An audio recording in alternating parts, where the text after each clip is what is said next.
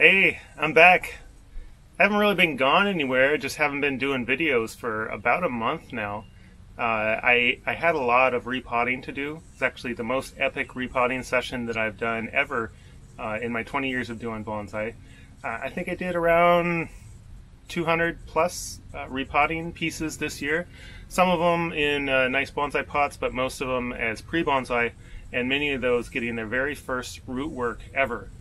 So it was a lot of work, and I really just needed to shift my focus to get those done and not miss my window for repotting on those. A lot of those are also very big pieces, and some of them are kind of small pieces, but the big ones were sure a lot of work. It was definitely a lot like really just moving around a piece of firewood. It was, you know, a big chunk of wood, and then the field soil that they were in was really heavy stuff. So how about I just take you on a little tour, show you what I've worked on, some of the pieces that are waking up, some of them that I'm not sure are waking up just yet, and some of my some of the ones that I really enjoyed doing, and maybe a couple of new things that haven't actually happened since I've been messing with them. So let's go for a walk. So I repotted both of these. The one on the rock is actually a trident maple over a rock, and that one I had gotten a while back, and I did some work to the roots, simplified that a little bit, simplified the canopy just a little bit, and it's in a wooden grow box. So the one next to it is a viburnum, also in a wooden grow box. That one was from the ground a while back. This is the base of a big bald cypress.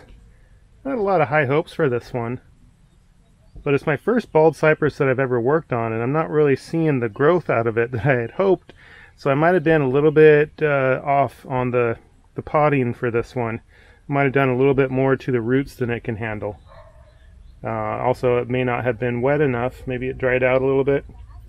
In any case, it's a cool tree. If it comes back, then I'll be happy about it. Some of these little ones I actually didn't touch, like this one with the broken pot, and all these seedlings I didn't actually touch this year, or this one behind it with the red purple leaves I didn't touch. I'm not really known for doing air layerings, but these air layers are Katsura tree air layers, and they're actually coming out pretty well. And this one in the front is a Japanese maple. It's actually 3 Japanese maple pieces that were in a forest, and I dismantled the forest several years back, and I decided that I was going to do something a little different with them. Turned out to be a lot different. I went semi-cascade with these, put it in a Iana Glushach rock container. Pretty cool. It was actually sold, and as soon as the buyer is ready, it's going to go across the country. So it's exciting stuff. Start moving through here, and you can see a little bit more going on. A couple of Katsuras there. This one is a sand cherry, and I don't do a lot with flowering trees, really, cherries and plums and things, but this one actually developed quite nice bark over the years. It looks very much like a purple leaf plum, and it has some really neat little white flowers. White or a very light pink. Cool stuff. I have another one over here that came from the same pair of trees that used to be in the yard.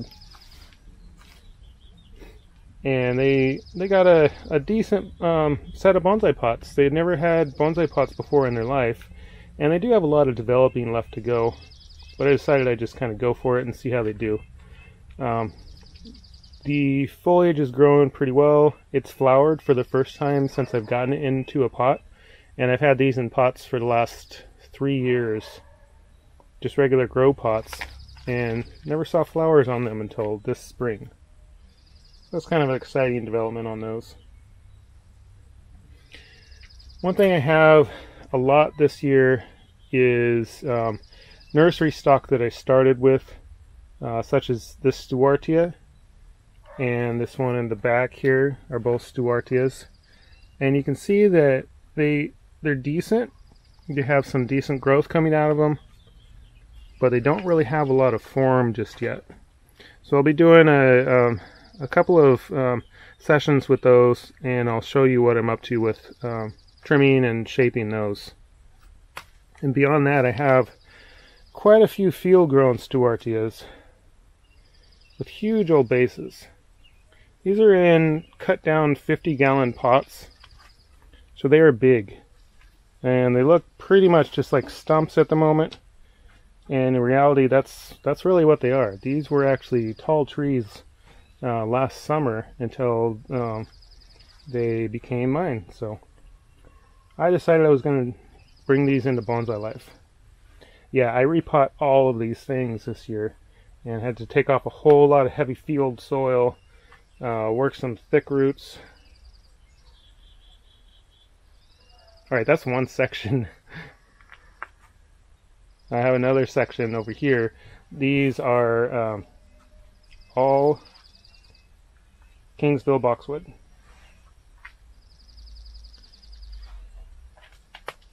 It's quite a few. There's something like 18 to 20 pieces in here. Most of them not worked as bonsai just yet. These ones on the end that I did work through a little bit, I did take a lot of cuttings from these ones on the end.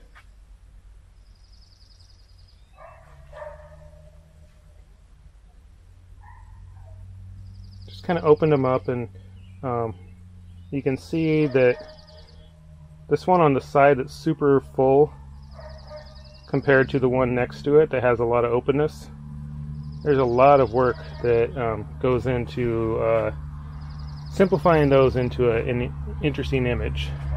And then they come up with tons of cuttings.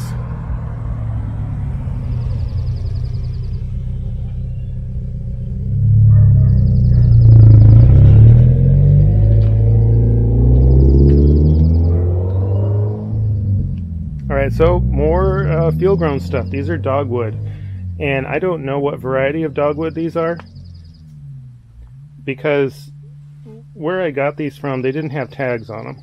This was a rescue from a bulldozer, just like all those Stuartias were. So my focus was just getting these dug up, and then this year I was able to work on the roots enough, give them some good bonsai soil, get rid of all of that nasty field soil. So those have a long way to go, but super awesome thick bases on these. Yeah, so that'll be fun. I have a lot of miscellaneous things over here. Some of them from my field dig session, some of them collected here, some that I've had for a while. This big nursery olive that I haven't worked just yet. And then actually, you may have seen these at some point. These are actually arborvitaes. Arborvitaes. Sorry, I can't say that one. It's a very different take on a forest planting. Just two trees in a forest, struck by lightning. This one in the back here, this is actually a weeping blue Atlas cedar. And I had done the styling last year, and it didn't appear to respond very well to the work I did on it. Dropped a lot of needles, a couple of branches died. It just didn't generally look very good. But this spring, there's actually a lot of buds popping open on this. So what I found with this is that blue Atlas cedar tend to lose a lot of needles at different times, and it can be scary. They can look like they're just completely dying, and that one certainly did look like that. Some of these I decided not to repot. Woof woof. I decided not to repot this big yew. It just wasn't time yet. I just recently did a styling on it.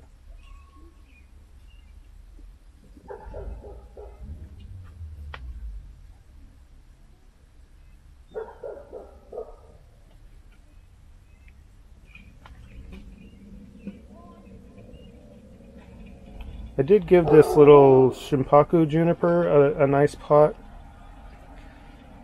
This one I twisted up last year. I did a video on how far can I push a juniper. Pushed it pretty far, also thinned it out quite a bit. And it is responding with some back budding already. Let's see if I can get you a shot of some of the back budding. It's hard to focus in on this thing.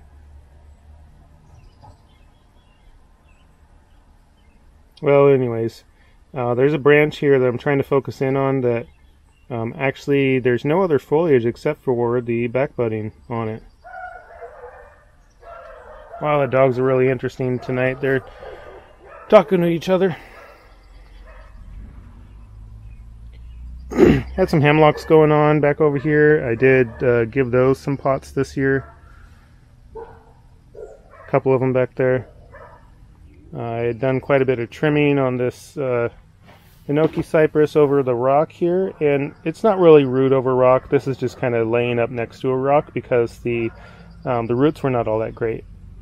But I given this one quite a bit of a trim this early spring to prep it for some open growth for the year.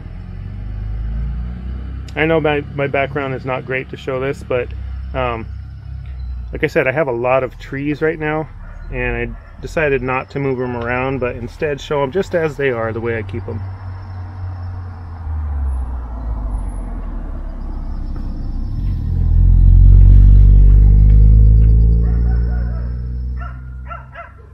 Here's a Scots pine. It's called Hillside Creeper, and this one's going to get some gen work. Sorry, some deadwood work on the trunk. So it's a big chunky weird thing. I'm just going to highlight what it's got.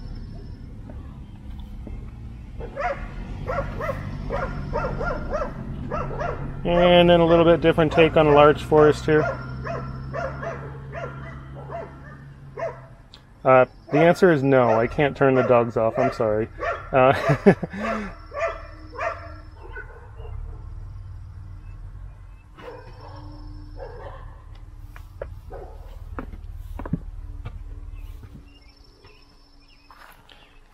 So I had done a video last year. I believe it was last November, probably.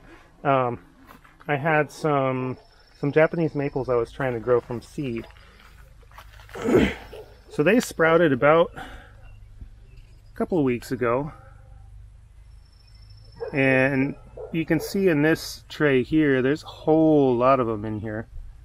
I don't remember which ones these are because I didn't label them, but each one of these trays actually has several little sprouting maples. Some of them not quite so many, like this one here in the middle. This one has maybe 3 that are coming up. That's not actually surprising. That one is red pygmy, I believe is what this one is. Not so many coming up out of there. And then this one on the end here has nobody coming up.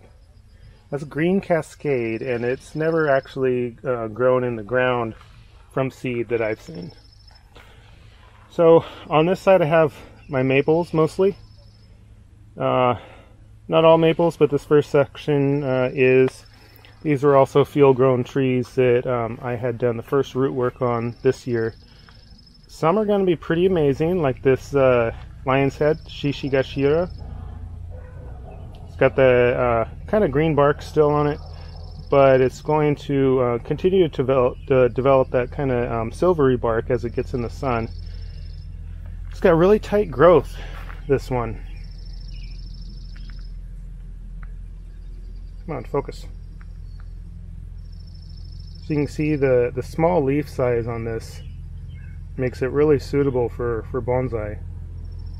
It's got an interesting shape.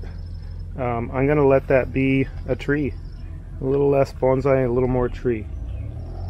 Some of the bases are, you know, they're a little bit weird. This one here in the front is, I'm not sure about that one. Some of them are just absolutely massive. This is a 50-gallon barrel that I cut down in order to fit this one in it. And you can see that the root base on this that's above the soil is pretty big. It's not leaving a lot of space for the edge of the pot there.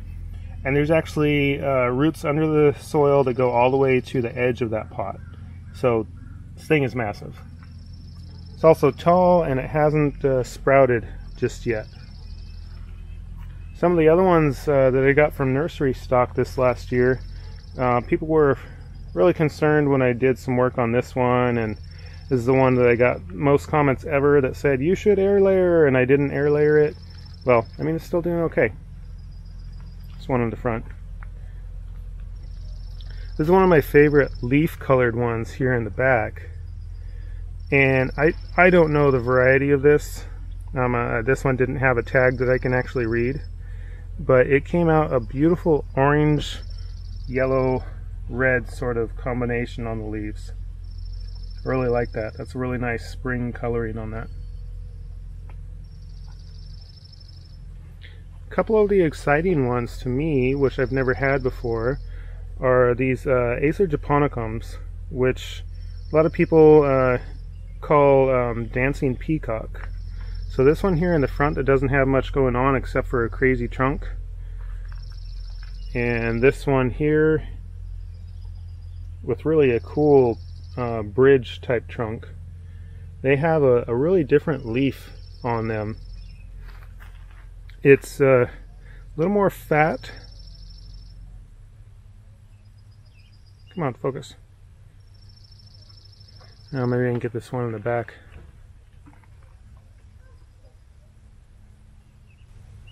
There we go. Here's a shot of the leaf for you.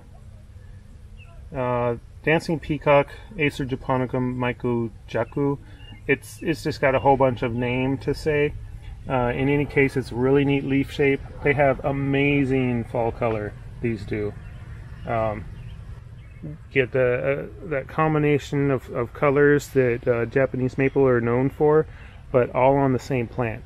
Anything from a bright yellow with mixtures of green, orange, red, purple.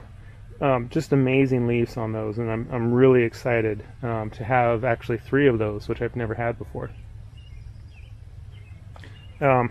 This one's a real interesting one. This one is actually a big dissectum, and this one I believe is I don't think it's something with orange in the name, but it wasn't actually labeled because it was a very old tree. And it comes out like a green color that develops into this interesting red leaf. Very finely dissected leaves here.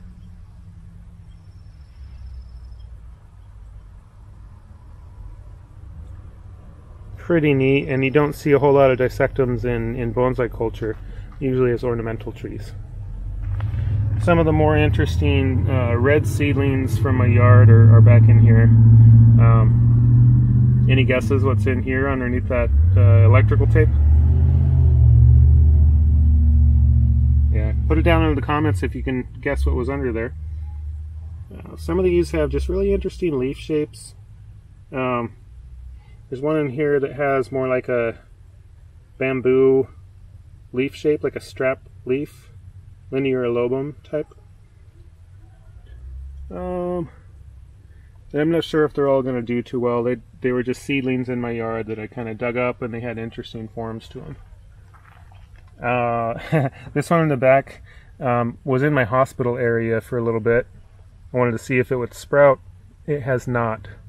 So unfortunately that one I was not able to save. You can see on that the trunk looks rather dead. And it is. It had one live vein that goes down to the root down there in the bottom middle, and that was feeding the entire tree. So of course that much root could not feed much tree, and eventually it was not able to feed any of it. So yep, that one I could make some space over here now, I guess. Sometimes we got to move on.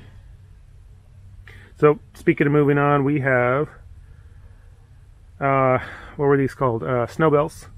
Japanese snowbells, which are very interesting flowers. I'm not sure if these are going to flower this year, because these were also collected stumps from the field last year. But I have a bunch of these things too. Just gnarly, these trunks. Other than the flowers, they do have some just, you know, generally nice leaves on them throughout the year, but the main attraction really is the flowers.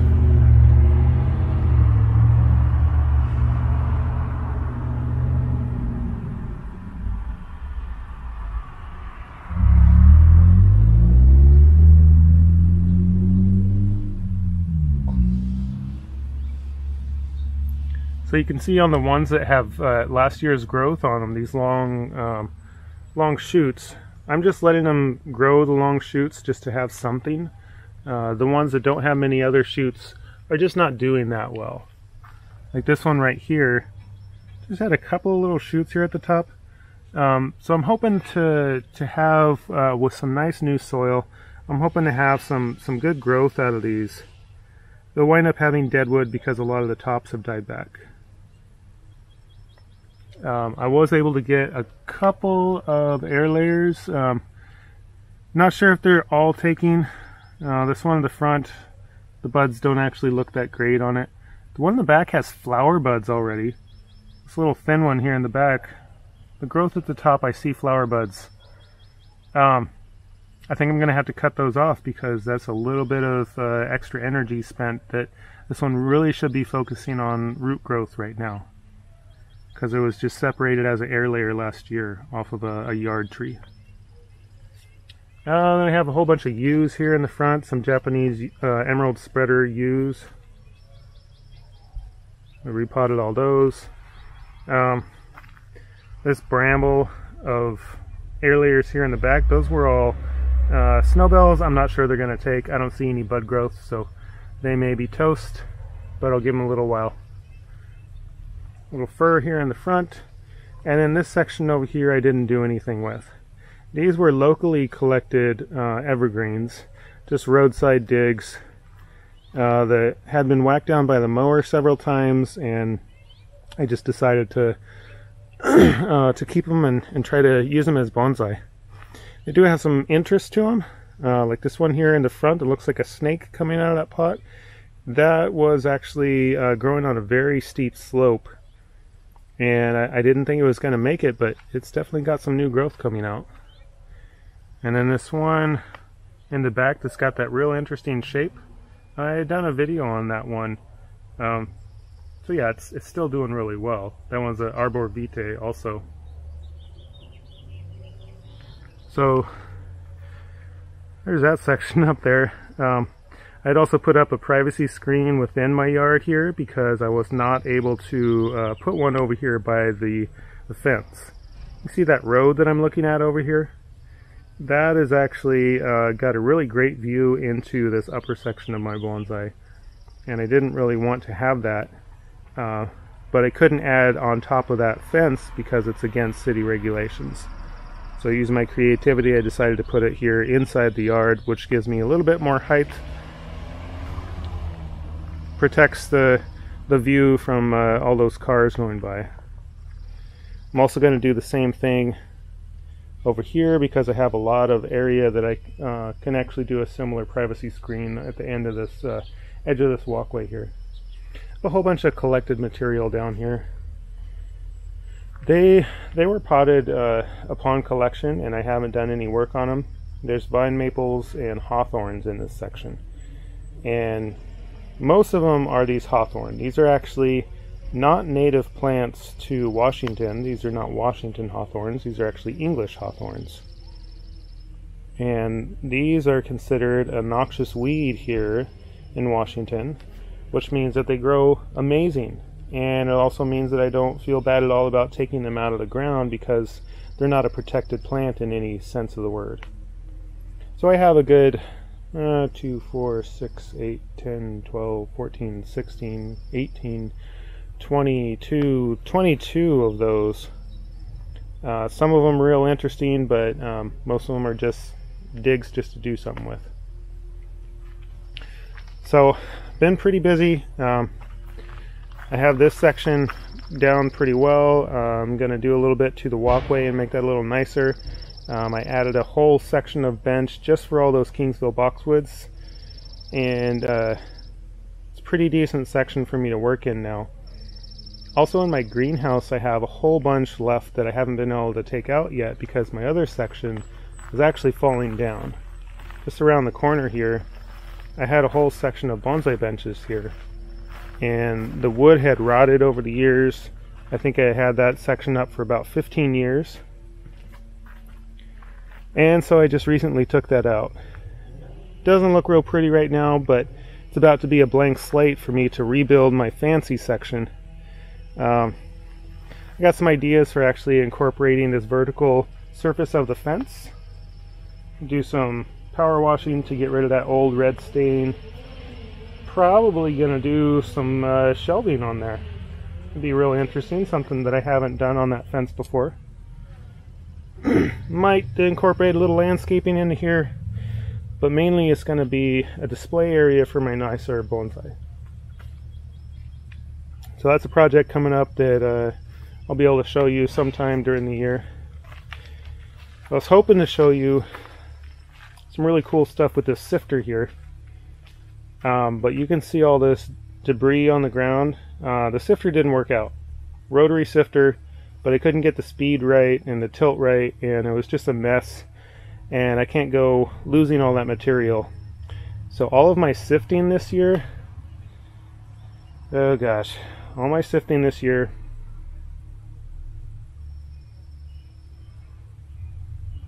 by hand. That was rough. Sifting by hand this year. Oh gosh, I don't want to do that again.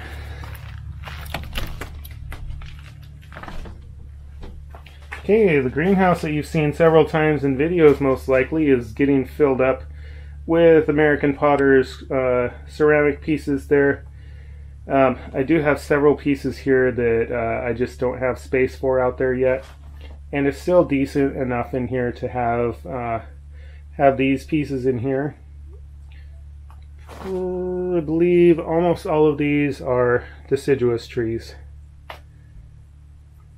There's a whole bunch of quince that I have in here, several elms, a few maples, some azaleas, a couple other miscellaneous items in here. So yeah, I gotta find space for a lot of plants still. I mean, this is probably enough to fill up a whole level of one of my outside sections that you saw earlier. And I actually have 3 levels out there. One good thing is I actually did clear out a little space in here. This upper shelf that I have in here, I actually was able to clear all that out and put that outside. That was all of the Kingsville boxwood, basically took up all that space. But yeah, some really cool things with pots going on.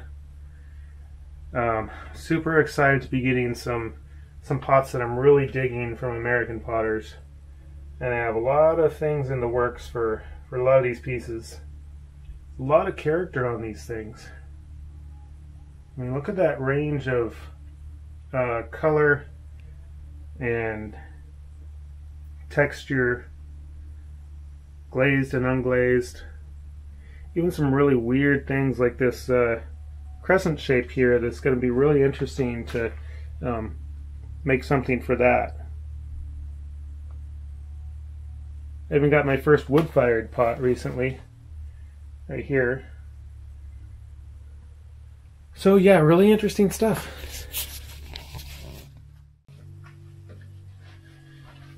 So I actually did a video a couple of days ago, and I did it on a Friday after work. I was all excited because I was finally able to get back into doing some bonsai videos for y'all.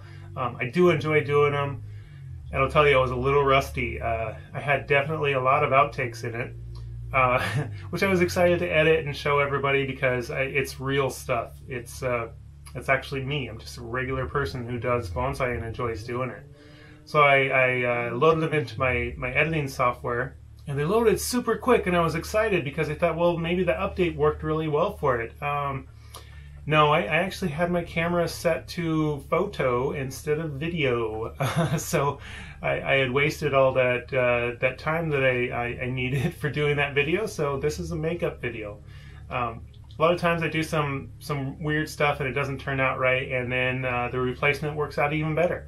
I had a lot of fun doing this video, showing you around the yard, and I hope that you enjoyed it also, because bonsai is awesome. And if you could just have fun doing it and not worry about what people are thinking about, if you're acceptable enough to them, then you'll have fun.